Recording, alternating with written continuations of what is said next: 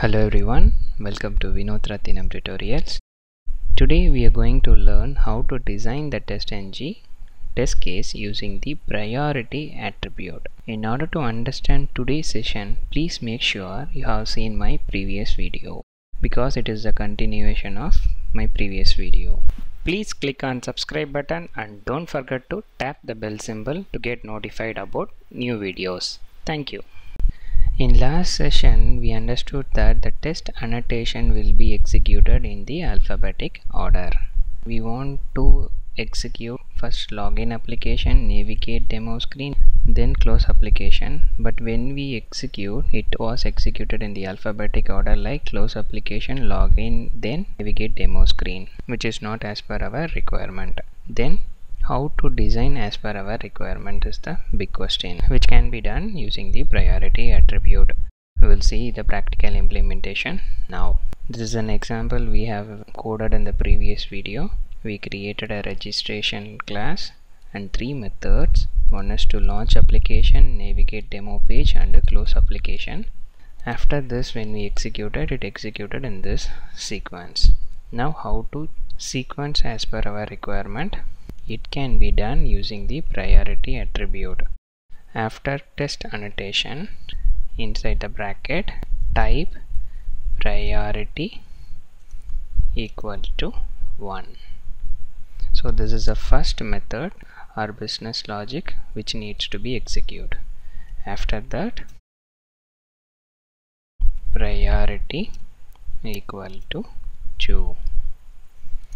Then close application, priority equal to 3. We have implemented the priority attribute. Now we will execute and see how it is working. Run as testng test case. Execution is completed and the results are displayed as per our requirement. First the launch application, then navigate demo, then close application. It is executed as per our sequence. The same example, let me add the business logic and show you the execution. With an assumptions that you know selenium, I am directly showing the execution. What we have done is first to launch the application. I have included the selenium code to launch the application, setting the driver path, creating a new object for Chrome driver, after that maximizing it, then navigating to this URL vinothrguidance.com.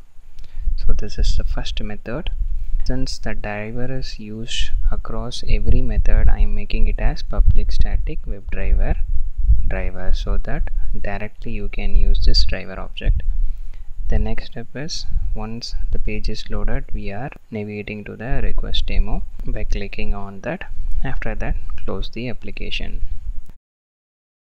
Let me show you the execution. Just run it.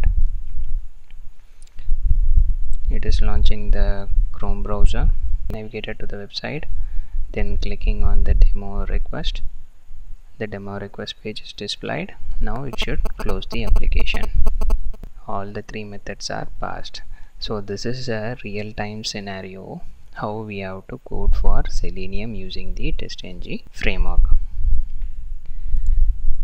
Just right click, refresh, you can see the test report, index, the latest test report about 3 methods. In addition to that, in the vinothrguidance.com, I have created a page called request demo. You can use this particular page for doing your automation code. So let us recap. In order to design our end-to-end scenario, we have to use the priority attribute. Just by giving priority is equal to 1, 2, 3, it will be executed.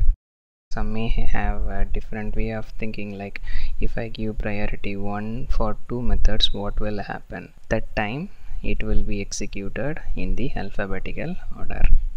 That's the end of today's session. In case of any clarification, please post your queries in the comment or mail me, and don't forget to subscribe to get notification for new video upload.